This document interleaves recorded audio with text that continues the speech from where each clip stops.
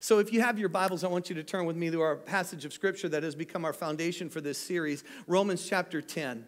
I'm going to read out of the New Living Translation, but I'm going to do most of my teaching this morning out of the King James. The reason I'm pulling the New Living this morning is because of the way that this wording happens, and I liked how it worded, and it caught my attention. So the Bible says this in Romans chapter 10, verses 1 through 3. It says, "Dear brothers and sisters," it says, "the longing of my heart and my prayer to God is for the people of Israel to be saved. I know what enthusiasm they have for God, but it is a misdirected zeal. For they don't understand God's way of making people right with himself. Refusing to accept God's way, they cling to their own way of getting right with God by trying to keep the law." Heavenly Father, I come to you in the few short moments that we have in this service. I pray, God, that I be able to translate and communicate all of the things, Father, that you would have us to share this morning. I pray, Heavenly Father, that we would have ears to hear and hearts that are receptive. I pray, Lord, that my tongue would be that of a ready writer, as it says in your word. Lord, that it would be able to clearly articulate only that which heaven desires. Father, where I fail, where I fall short, where I don't communicate clearly, Holy Spirit, I'm just asking you to correct it before it gets to the ear and into the spirit. Father, I thank you for it now in Jesus' name. Amen. Zeal can be defined. Zeal is one of those things that we talk about, and we don't use the terminology that much, but it's a great energy. It's an enthusiasm. It's a pursuit or a cause or an objective. It's I have great zeal for that thing. I have great zeal for that thing. I have a great zeal to accomplish this or accomplish that. It's an eagerness, and it's an eagerness to pursue. It's fervent. There's something fervent. The Bible says in another passage of Romans, it says that we are to be fervent in spirit. So there's this zeal for the Spirit, zeal for the things of God, zeal for the desire of God.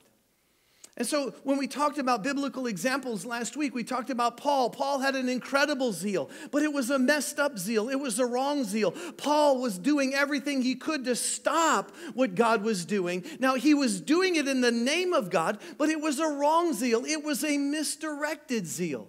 It wasn't until he found Jesus on the road to Damascus that his zeal shifted, and all of a sudden, he began to be profitable for the kingdom of God. We consider Peter. Peter had an incredible zeal. I mean, that guy, he would tell Jesus to his face, "I'll never deny you." How many of you know that was misdirected?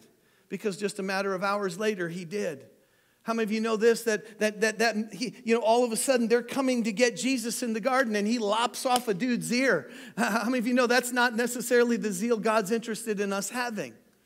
But we do that from time to time. Let me move on or I'll start picking on us. Phinehas stabs an offender. David's mighty men, they go get him a drink from the well in Bethlehem. How many of you know that was a zeal that was probably not necessary? We look at Apollos and his zeal for baptism, and Nehemiah for a wall. There are godly zeals and there are misdirected zeals.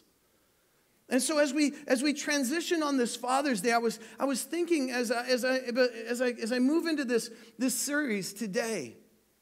Misdirected zeal. I'd like to take a moment and just spend a moment with Dad. And I'm not asking for the rest of you to separate yourself from me. I'm asking you to just give us a moment for just a moment. I'm going to talk this morning about a dad who had a misdirected zeal that had catastrophic consequences as a result of it. We have to be so aware, so careful. Do you realize this, that you can have one moment of error and all of a sudden, terrible things can happen? You know, I was thinking about it. I want to challenge not just the dads in the room, but I want to challenge every single one of us this morning. You know, my childhood hero was my father. Regretfully, that childhood father passed away when I was 10 years old of an industrial accident. He was the best of the best. He knew what he was doing. He was skilled. He was recruited and elevated and made a lot of money back in 1979. But at one moment where he paid attention, he wrongly calculated something. He had a misstep in his thought process. He stands up into an electrical wire and is immediately taken. Now, he was a phenomenal dad. And then guess what? Shortly after that, my mom met and married a gentleman that she met in the church. Hallelujah. Gary Keich, my namesake, my last name, he adopted me. I mean, I went from one good dad to two good dads. He's been my dad now since 1980. For 43 years, I can call my dad my dad. And when I call him Dad. I don't call him Gary, I call him Dad. He's my father. And some of my character traits and some of the personality of who I am is who Gary is, not Bill. And that's because of the fact of the deposits that he made into my life.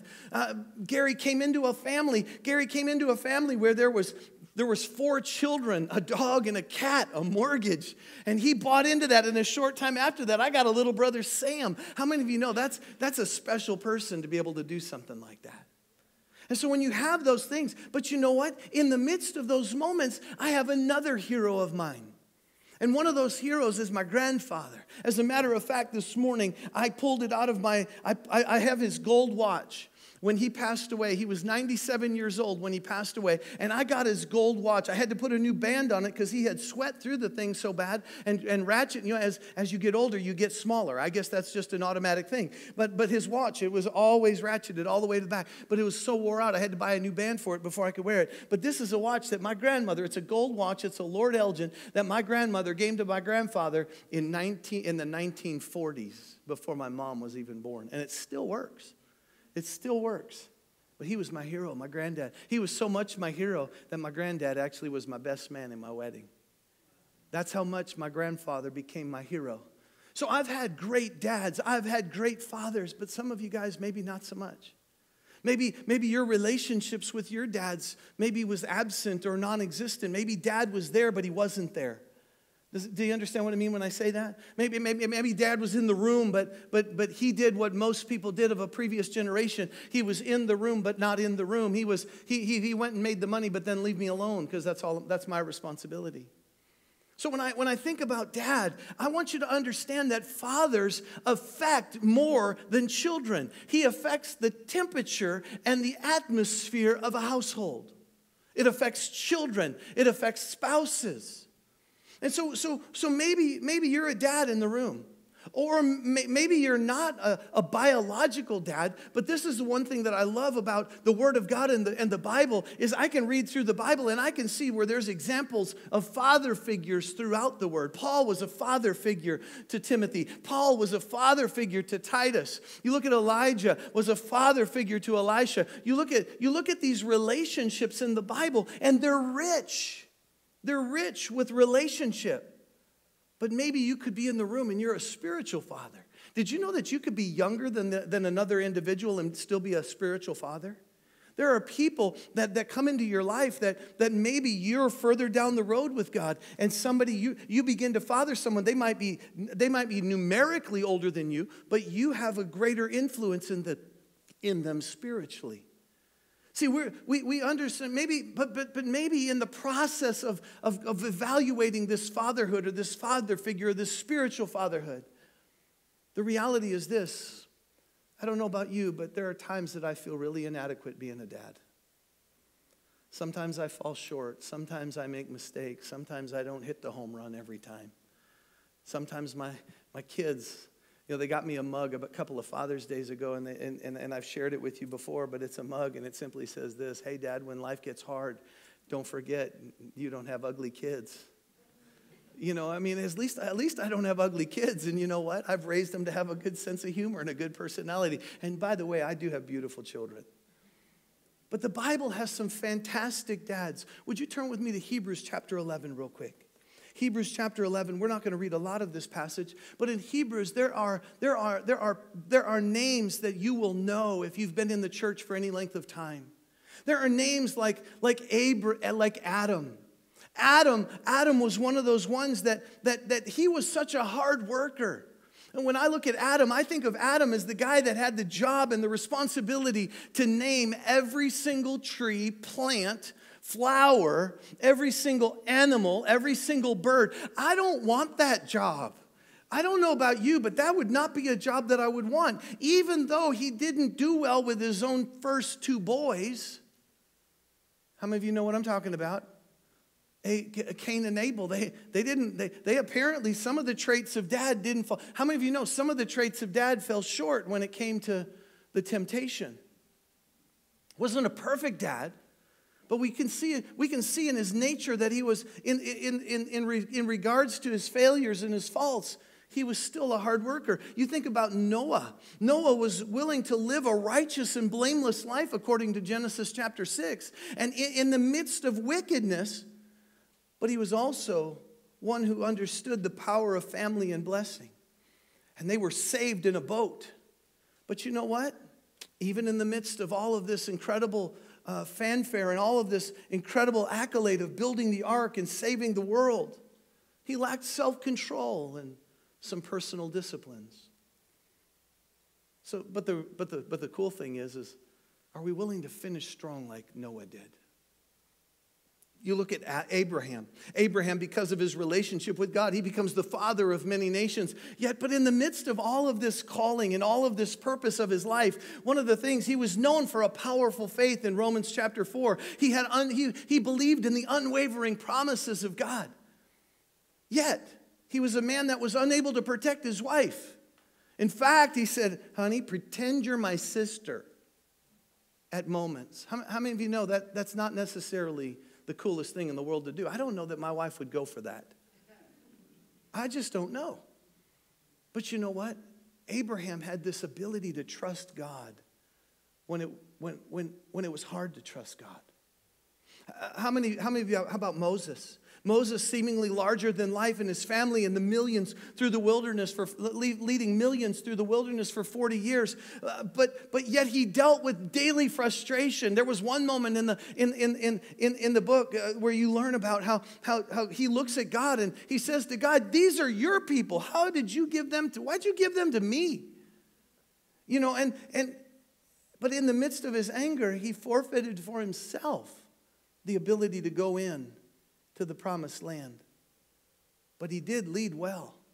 I hear people kind of chide Moses of being a terrible leader, but the reality is he got him to the edge.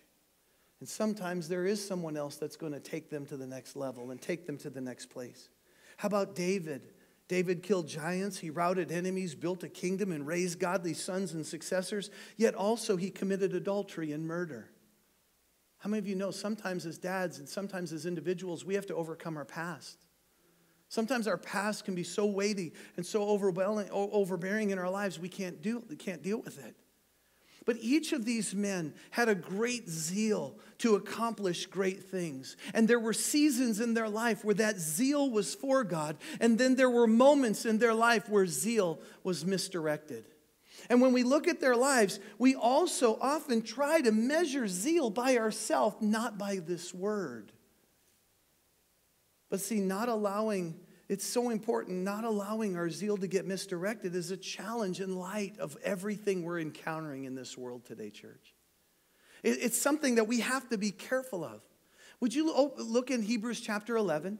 And I want to start reading in verse number 32.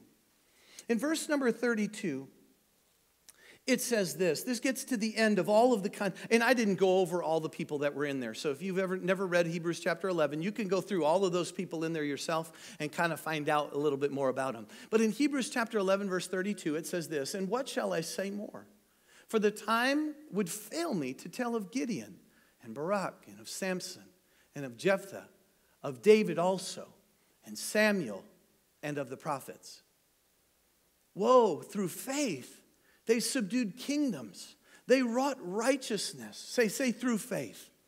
Through faith. See, through faith, we have the capacity to subdue kingdoms. We have the capacity to wrought or reveal or emanate righteousness. It says they obtained promises. Did you know that all the promises of God are yes and amen? I'm so glad that Bible verse is in there. The Bible says in another passage that God is looking over his word to perform it. That means he wants to manifest himself. Look at what it says. They obtained promises. They stopped the mouths of lions. How many of you know who they're talking about there? That'd be Daniel. All right. But look at quenched the violence of fire. They escaped the edge of the sword. And out of weakness they were made strong. They waxed valiant in fight. and they turned to flight the armies of the aliens. Did you know that by faith, you can become a man or a woman of God that has the ability to cause your enemies to run, to cause the armies of the aliens, those that are not for you but against you, to leave and be dispelled? The word is so clear about this in this passage. But in this passage, there's another dad that was recorded. And that dad that was recorded had a misdirected zeal for just a moment. Yet, he was recorded in the annals of the book of faith and in the chapter of faith. When we understand that and he's recorded there must be some influence. There must be some significance to this story. Even though the story might be lost in two simple, small little chapters of your Bible and never mentioned again, but he's mentioned in the story or the Hall of Fame of faith. So we talked about people that they got it right, but then they didn't get it right. How many of you are glad that we have a Bible that lets us know we might get it right, but then in the midst of maybe not getting it right, God can still use us. God can still manifest himself through us. See, as I was thinking about this earlier, I wrote this question for myself to write down, and I said, have you ever made a promise out loud to God in the middle of your zeal to get something from God? You ever done anything like that? We would call them a prison conversion or a foxhole conversion.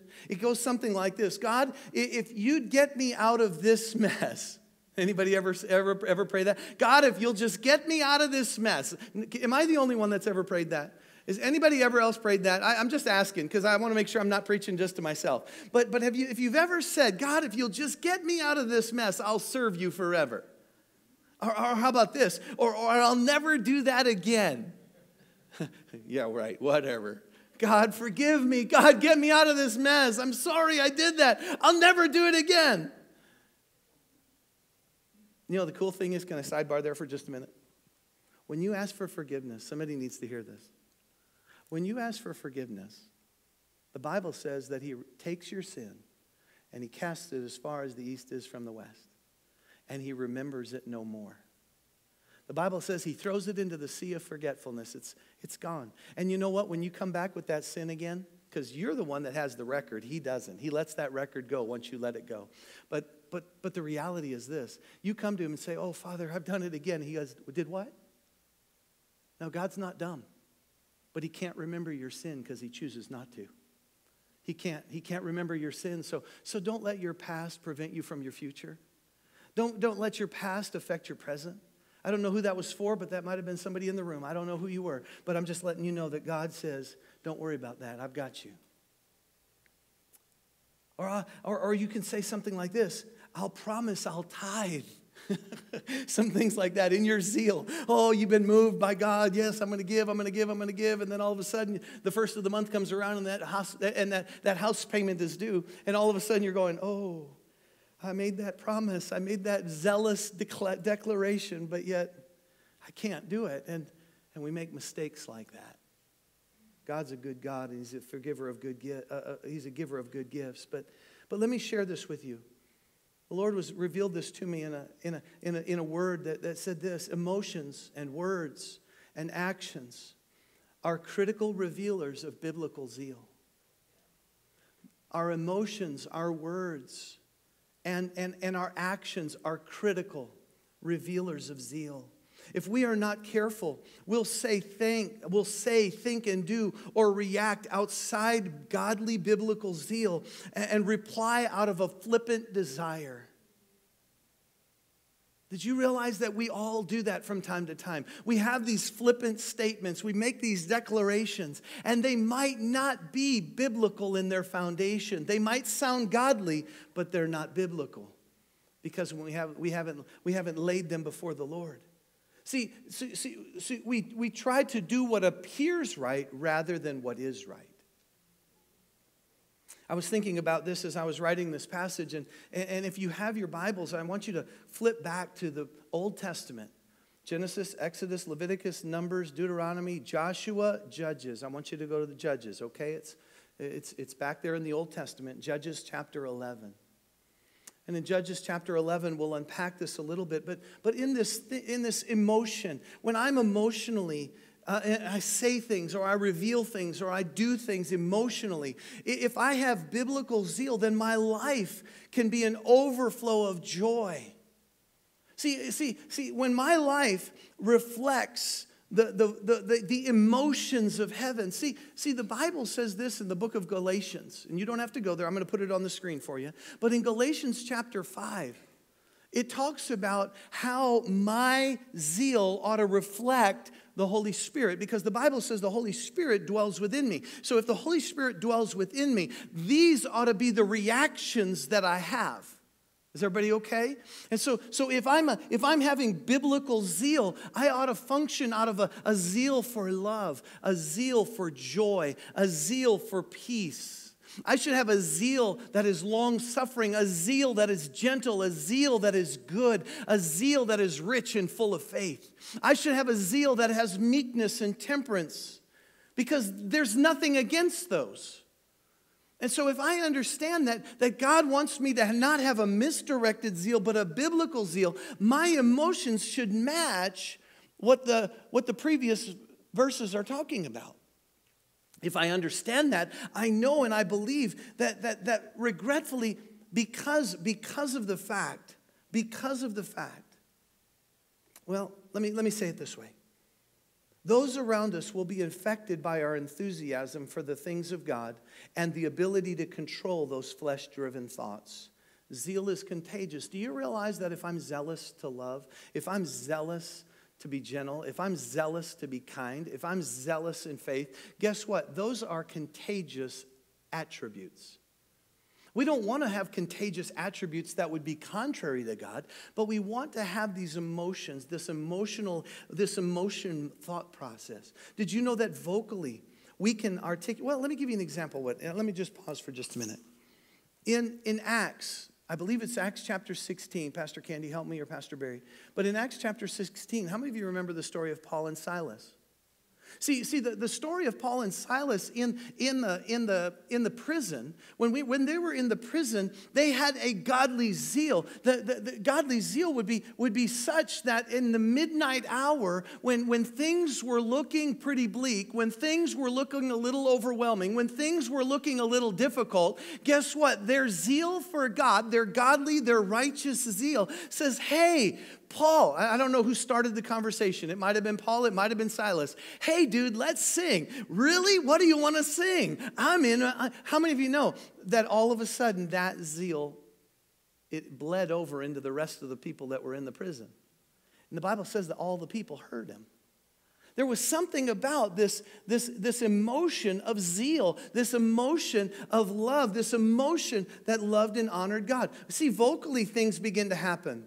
What a wonderful thing it would be if all of God's people were infected with a righteous zeal to the point that they obeyed, served, and spoke as God did. Now just keep looking forward. Don't elbow anybody. Don't do anything like that. But how often do we not speak the way God has us to speak? Did you realize in Matthew it tells us that there's a condemnation that comes. There's a conviction that comes. There's a consequence that comes by what comes out of our mouth. And I'm not talking about confession, although confession is a good thing. That's a completely different sermon series. But the reality is this, guys. We have to come to this place that vocally we are reflecting. Do you realize that the world judges us by our actions, by our emotions? They judge us by our words.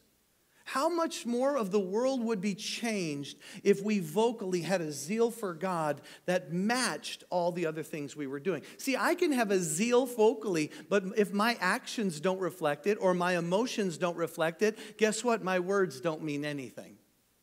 Guess what? I've got a zeal. My emotions are right, but guess what? My words don't match. See, we've got to have all of these in play to have a righteous zeal, not a misdirected zeal. See, the last one I was thinking about is this, behaviorally. Do you realize that my actions, I wrote this down, zeal is not an option addition. Instead is a requirement for victorious living. See, my behavior, now this is not a works thing. This is not a thing that lest any man should boast. This is not a works thing, but the reflection of what I believe, the reflection of what I feel, the reflection of who I know should manifest in my behavior at some point. And the zeal that I have should reflect God, not my own personal intent.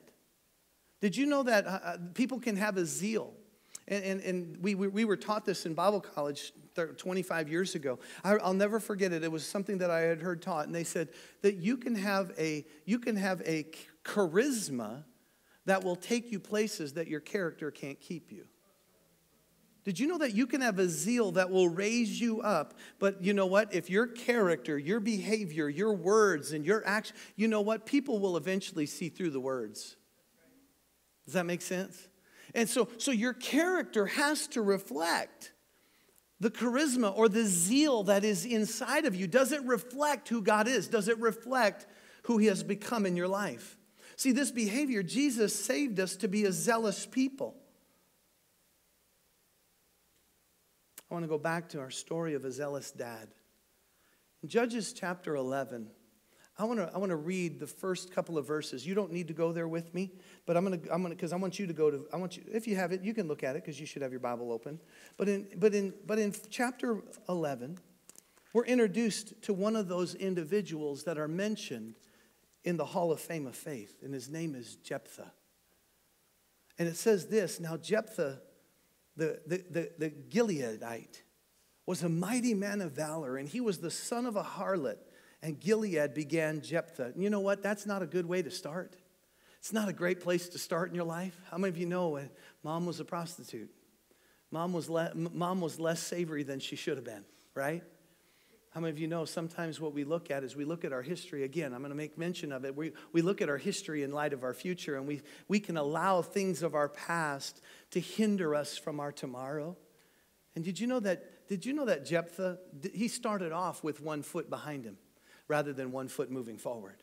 Because of the relationship, because let me prove it to you just a little bit further. And Gilead's wife bare him sons, and his wife's sons grew up, and they thrust out Jephthah. You know what? When mom and dad have a bunch of other family, guess what they'll do?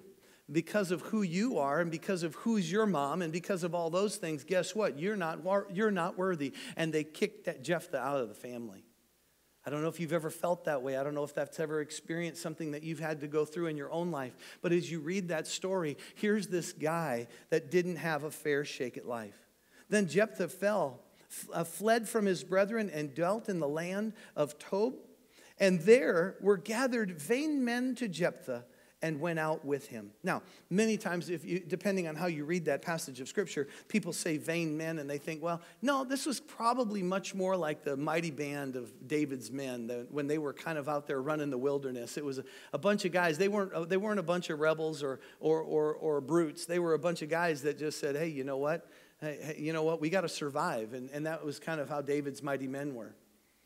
But as I read this passage, it begins with a man that is recorded within 2 chapters of your Bible, yet is not recorded again until the Hall of Fame of Faith. Fast forward a couple of verses in this passage, and what we begin to find is that his people come under attack from the king of Ammon.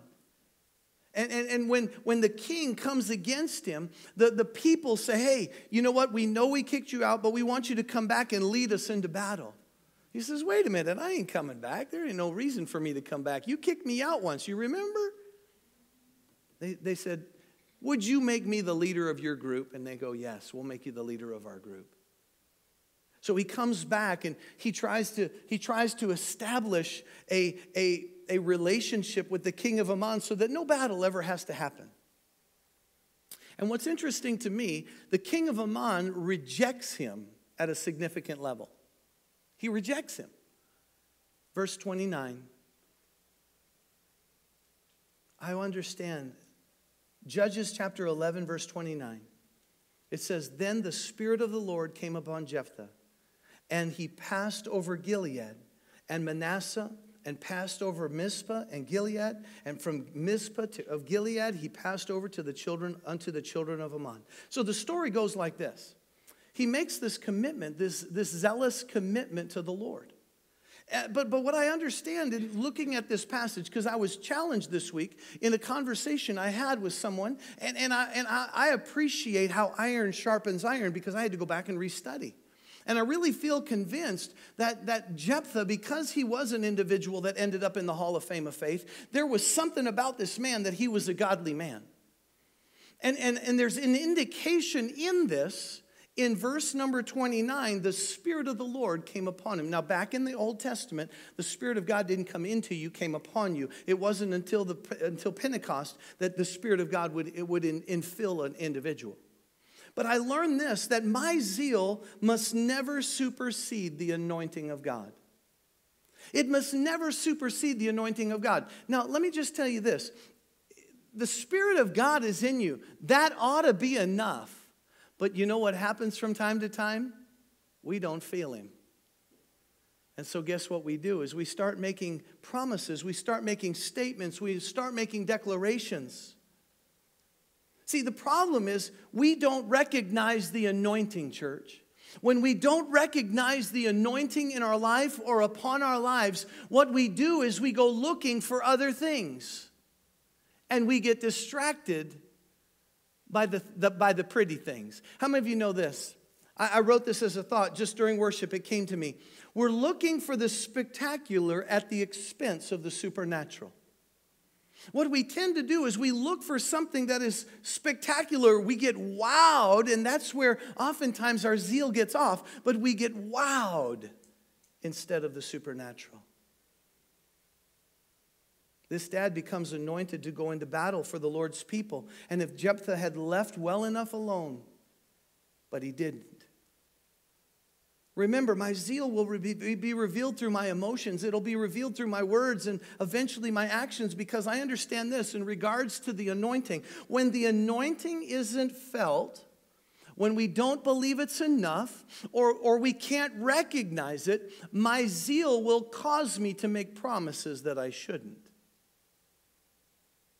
I don't know if you're a dad in the room, a mom in the room, a youth in the room, but you've got to be careful with the zeal that you have in your own self.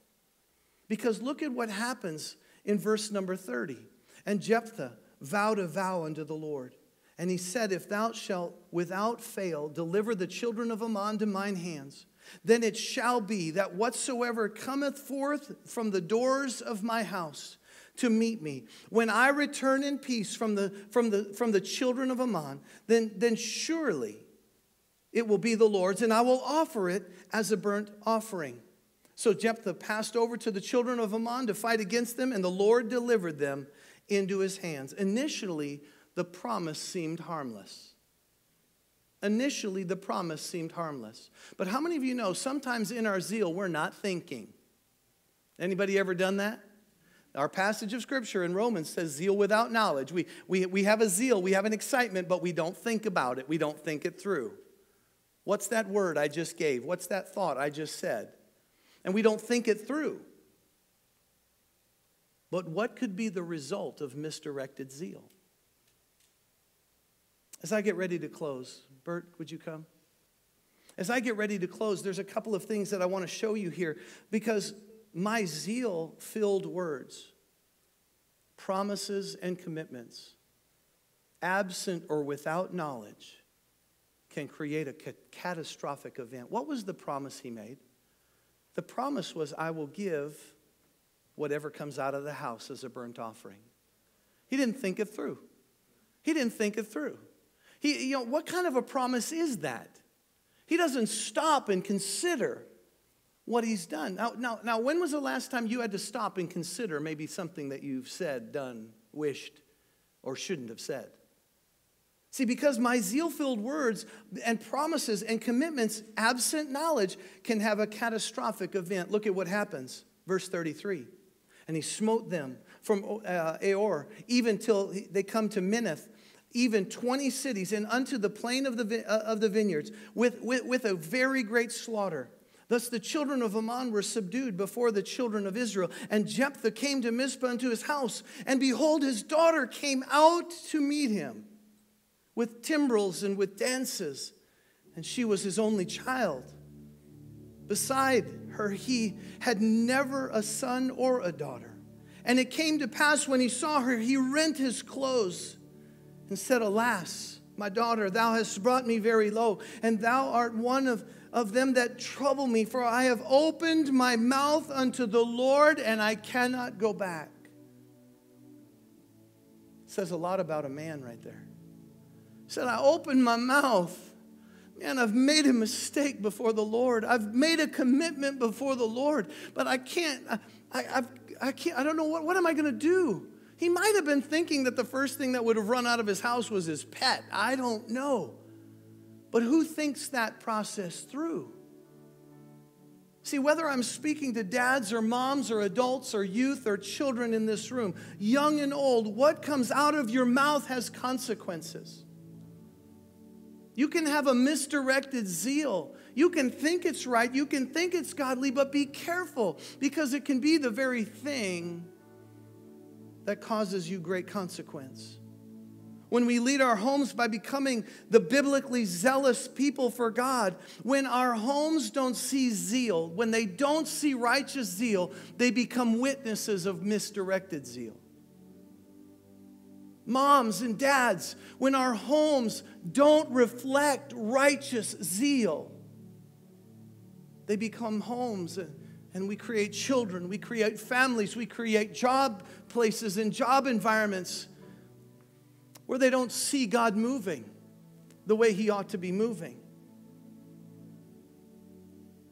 But in my observation as I get ready to finish this morning, I thought about something, the end of Jephthah's story. We're not going to read the whole entirety of the chapter.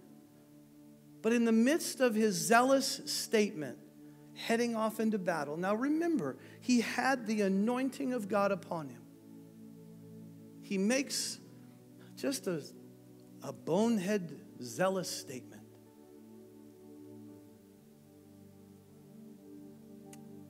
But what's interesting is the response of the daughter. The response to me is it reveals a lot about that daddy-daughter-God relationship. See, in the midst of this moment, her reaction to her dad and to God. Look at what it says in verse 36. My father, if thou hast opened thy mouth unto the Lord, do to me according to that which proceeded out of your mouth.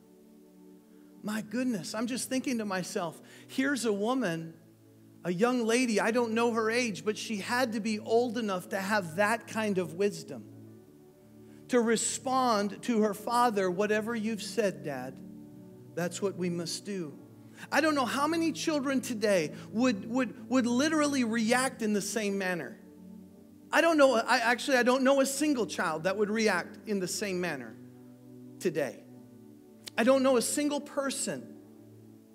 But something about the way the father led his home, even Isaac, it stopped me. It even caused me to think about Isaac going with his dad Abraham.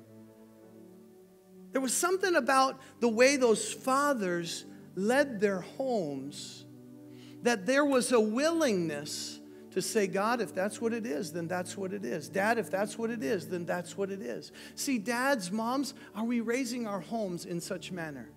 It's Father's Day. I'm talking to fathers for the most part. But the reality is, does my life, does my words, do my actions, do my behavior, do they reflect what this girl is reflecting?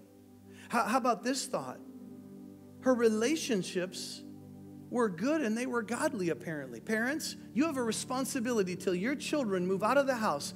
You have a responsibility to say who those kids, you give right to what those kids, who they hang out with and who they play with, who comes to the home and whose home they go to. And the reason I say that is verse 37 and 38. Look at what it says.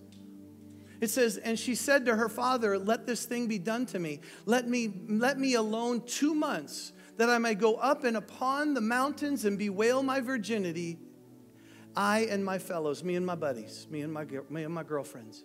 And he said, go. And he sent her away for 2 months, and she went with her companions and bewailed her virginity upon the mountains. Now stop and think about that. She was old enough to go. How many of you know she was old enough not to return? There was something about that father-daughter-God relationship that she says, whew, he gave me 2 months. I am out of here, right? But there was a relationship in that father-daughter. I've dated my kids. I need to do it more frequently, but I've dated my kids as they were growing up. I would take them on daddy-daughter date nights.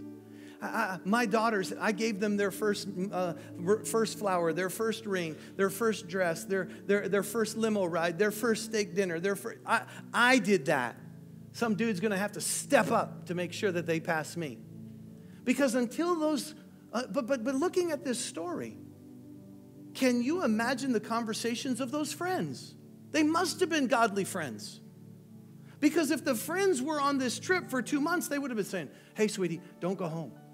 Don't do it. Don't go home. We'll go with you. Come on. But you know what they must have said? Hey, it's okay. It's going to be all right. God knows. See, her friends' thoughts or opinions did not sway her from obeying. Guess what? Her return says a lot about how she was raised herself.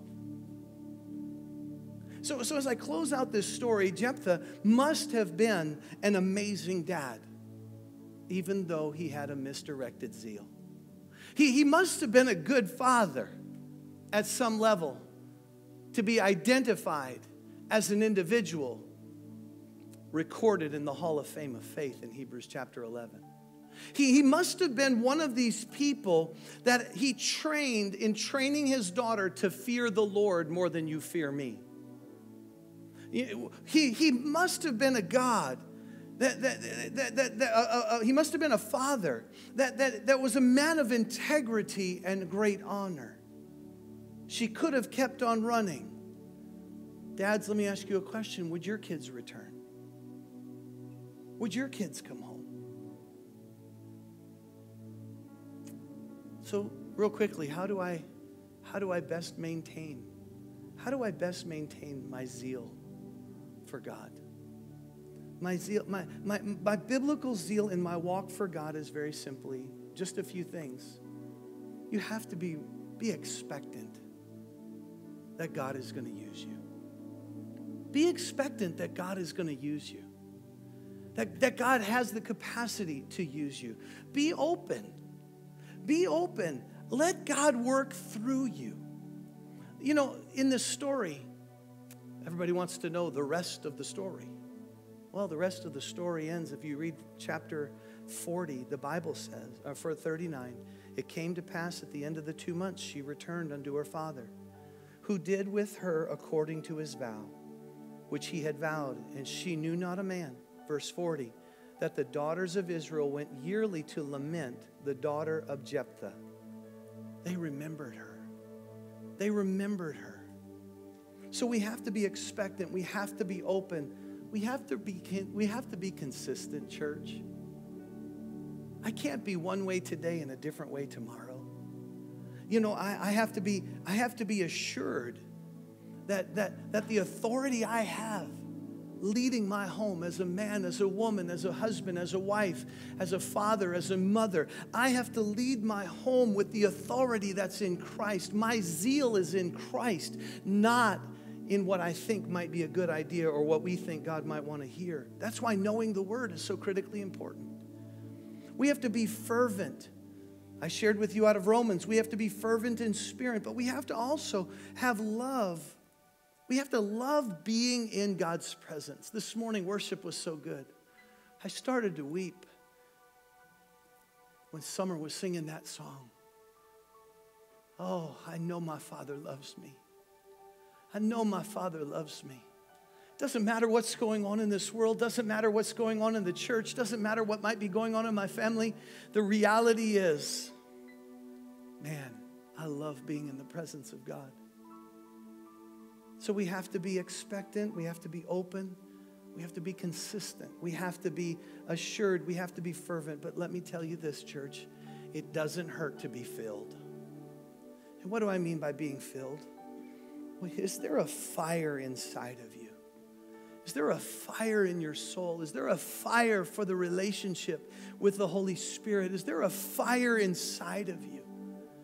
See, when that fire is a godly fire, when that fire is a righteous fire, guess what? Your zeal will match. You're here this morning. Maybe you're a parent that doesn't have the same relationship Jephthah had with his daughter. Maybe you're here and you've made promises to God out of zeal, but you've not kept them. Maybe you're here and your words and your actions and your behavior haven't reflected a godly zeal. If that's you, would you just stand up? I just want to pray for you. I just want to pray for you. Don't be embarrassed. You don't have that relationship with your kids. You've realized you've made promises with God. And maybe those promises haven't been kept. Maybe your actions, your behavior, your words, they don't match the righteous zeal that God has. If that's you, just stand up. Just stand up. Is there anybody that's bold enough to make that claim? Praise the Lord.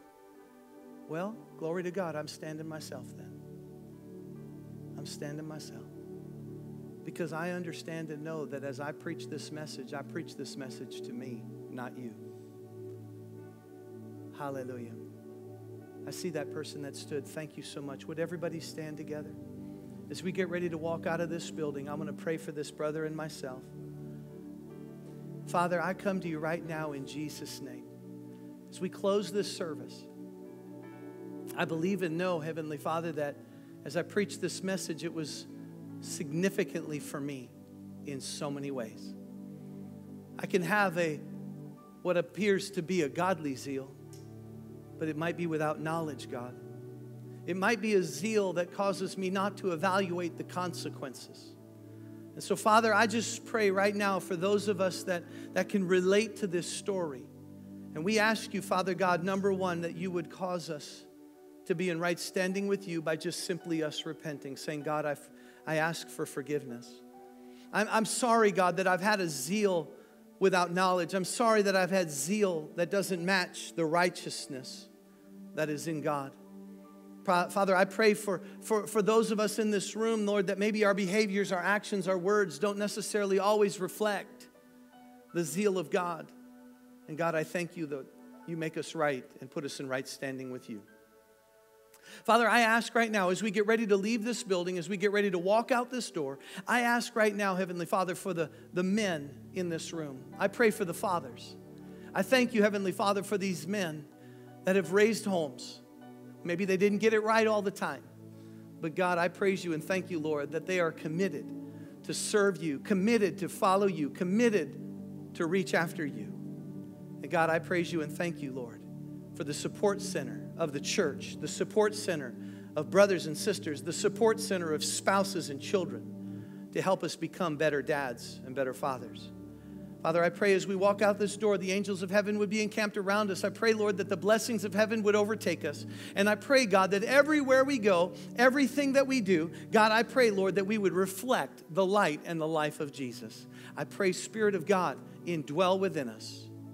And God, give us peace. In Jesus' name, amen and amen. God bless you. Thank you so much for being at Lighthouse Church this morning. Hey, make sure you grab a donut on your way out. It is Donuts for Dad, but we decided to kind of change it up. It's Donuts with Dad. So go grab yourself a donut on the way out. Praise the Lord. We'll see you on Wednesday night. God bless.